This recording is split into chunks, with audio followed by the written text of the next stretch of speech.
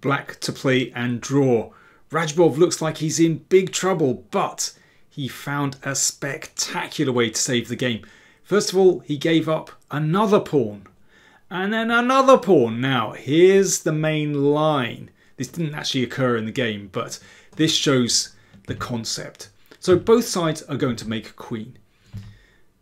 Pawn to e6 check. Now, if this is taken, then actually this is an easy win for white. 2 extra pawns shouldn't be a problem. But here's the idea. King e7, both sides queen, and now black has a stalemate trick.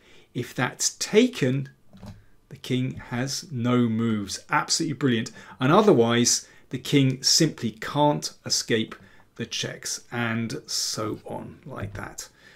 What a brilliant idea.